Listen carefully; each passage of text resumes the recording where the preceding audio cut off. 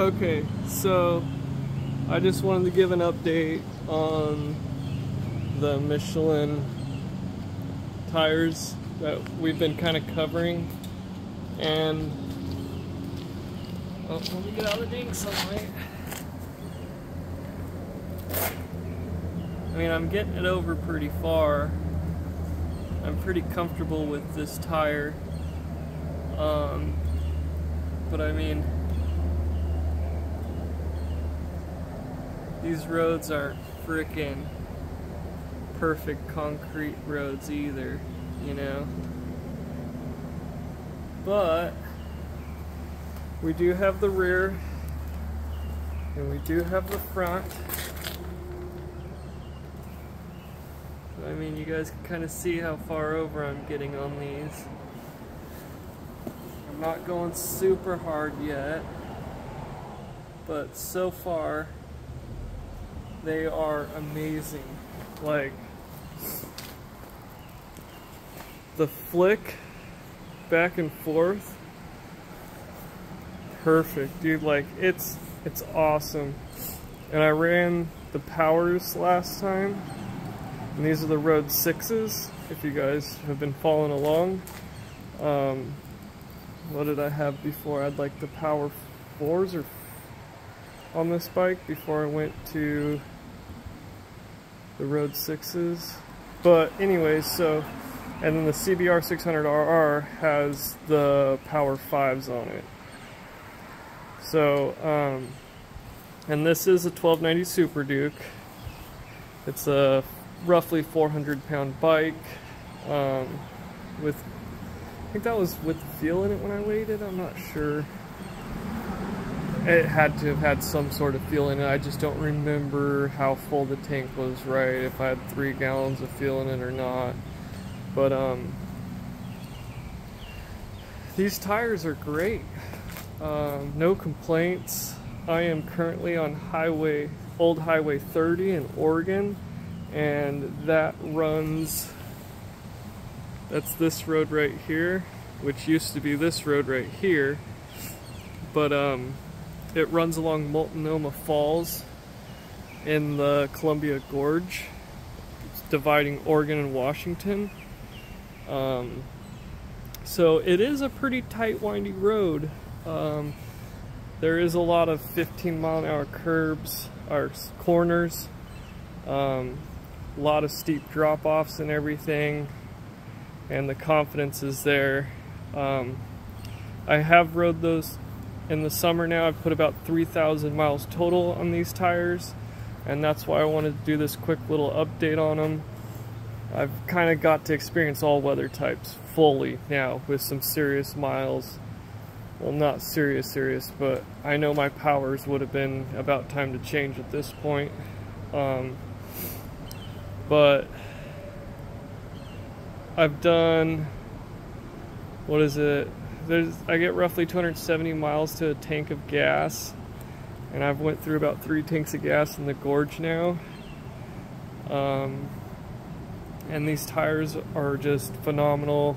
If you know anything about the gorge, it's not like this completely, but there's always a little bit of dust and stuff on there. But the confidence is there. They're wonderful. Hasn't gotten hotter than 90 degrees yet, though, here in Oregon this summer. But I've been laying this thing over on its side and taking these corners, you know, 50 miles an hour or so, and the tires just grip. Haven't felt any loss of traction. I haven't felt any sliding, and I haven't even got fully to the edge, right? Like, I still have about an inch roughly to go before I hit the rib, and I used to hit the rib all the time on the powers, and that would give me some trippy feelings. When you ride right here on this super flat spot, it'll feel like you got a flat tire when you hit that, just as a heads up. The back, super awesome. The front, just as amazing. The gorge, you start out at river level and you immediately climb up, right? So all your traction's on your rear tires coming up the hill.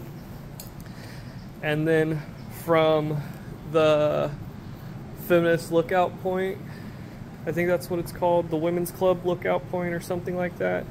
Anyways, it's a beautiful area, amazing spot. If you ever get the chance, run Highway 30, you won't regret it. But from there, all the way back down to the river is all downhill, and that front tire grips and holds. And the cool thing about these tires is there's not a lot of warming up with them, like, because they're an all-weather type of tire, they tend to grab traction and hold on to traction like as soon as you get on the bike. So I can confidently jump on this thing and just go rip without having to do a lot of warming up compared to like the Power Series per se that I have to do, which is a huge plus for me because anytime I'm jumping on this bike, I'm always in a hurry, you know, wife and kids and stuff, and there's not a lot of time to just kind of putt around town or do some stopping and stuff and trying to get a bunch of heat in the tires. I just jump on the freeway, take off, get on the road, you know. So it's really nice, especially with the power that this thing has. If you have an unsticky tire when you're getting on it, you're gonna break traction. Traction control is gonna kick in. And that was a big problem I had with the last set of tires that I had, was I'd hit a little bit of, I'd hit like a little bit of this, and it would just, traction control would instantly kick in, and I'd almost lay the bike over because of traction control issues. Like, because it wants to cut power, right? And then it immediately tries to stand you back up. I personally would rather just goose it and drift out of it, but that's just my personal preference.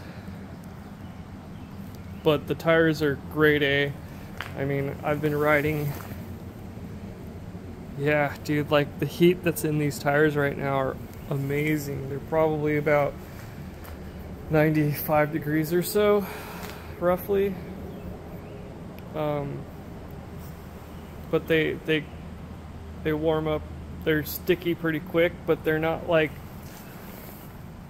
so sticky like a track tire is. So they're gonna last a lot longer, but they're sticky enough to hold you to the road, you know, in the summertime. Wintertime, I have been through some scary rainstorms with these tires, and I was cautious. I wasn't trying to rip and get ahead of people and do stupid shit with them or nothing, but I didn't hydroplane once with these tires, and buckets were coming down, like scary. Raindrops about the size of a golf ball were hitting me, not joking at all. Luckily, that rainstorm I hit was only maybe 7 miles worth of rain that I ran into. I did slow it down to about 50 miles an hour, roughly 45, 50, somewhere around in there, and the bike fine. There were some curves. It was a highway in Portland.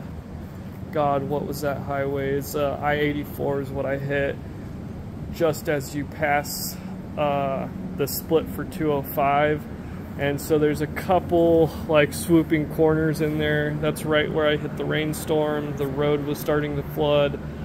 Didn't hydroplane at all, took the corners just fine, didn't feel squirrely or weird, nothing felt wrong with the bike. So I know now if I ever get some crazy rainstorm while I'm out riding, I'm good to go, that these tires will handle it. So if you're somebody looking to possibly travel and do some long distance riding and stuff like that, I would look into these tires and consider them, because they're going to treat you pretty good all the way around, whether you're going to be up in the canyons like I am today carving them out, or if you're traveling across the country. You know, people are getting quite a few miles out of these tires, and they're going to handle the sun, they're going to handle the rain, and most importantly, they do really well in that intermediate weather where a lot of us are at, you know, in the zone 3 areas, where you know, like the Pacific Northwest, perfect tire. I'd recommend them to anybody in the Pacific Northwest to get a hold of these things. The siping and everything is just awesome. How they're wearing, I couldn't ask for a better tire on this bike. I will be sad when they discontinue these unless I find something better out there. But I think this will be kind of the conclusion to my tire series on these, because I don't know what more I can do or say about them. They do hook up awesome. I still can pull wheelies just fine. They're not that hard. They still are nice and soft. I can still haul ass. I can still take corners fast. So if you guys have any more questions about the Michelin Road 6s, hit me up in the comments and let me know. Ask away.